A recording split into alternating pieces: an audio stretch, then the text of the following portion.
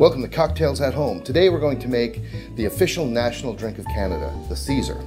The Caesar was created in 1969 by Walter Chell in Calgary, Alberta for the opening of an Italian restaurant there.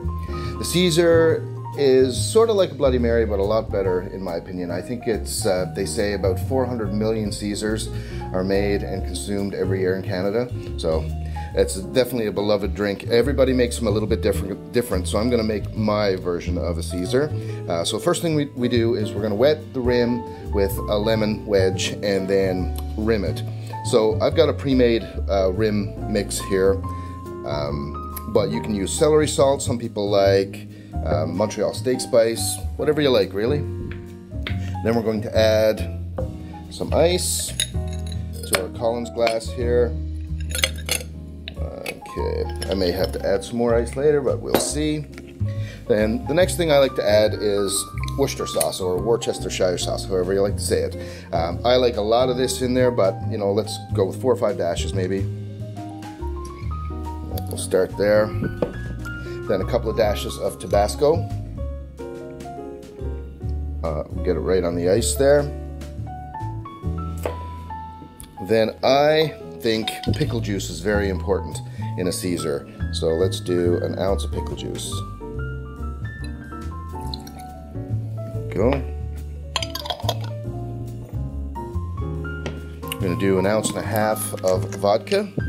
You can do gin or tequila as well. I do like gin actually as well, but today I'm going to use vodka. Okay. Then we're going to top with some Clamato. I should shake this. There we go. Top that up. Let's see if we need to add a little more once we're done garnishing. I also always have to put a teaspoon or a bar spoon of horseradish in my Caesars and mix that in there. Let's give it a mix. Okay, that's looking awesome. So the next thing we're going to do is we're going to add some garnishes. I really like these extreme beans, these hot green beans for garnish. They're excellent in there. There are some crazy garnish ideas out there. I've seen people with an entire fried chicken on there or burgers and the whole bit, but I keep it fairly simple.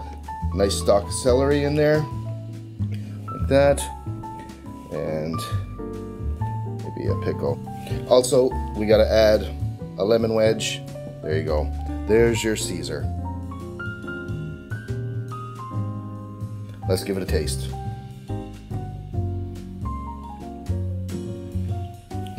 That is so good. Delicious. Let me know what you do differently with your Caesars, but this one really works for me. And hope you guys enjoy. I hope you enjoyed this cocktail, and we'll see you again next time. Please take care of one another, drink responsibly. I'll see you soon. Cheers.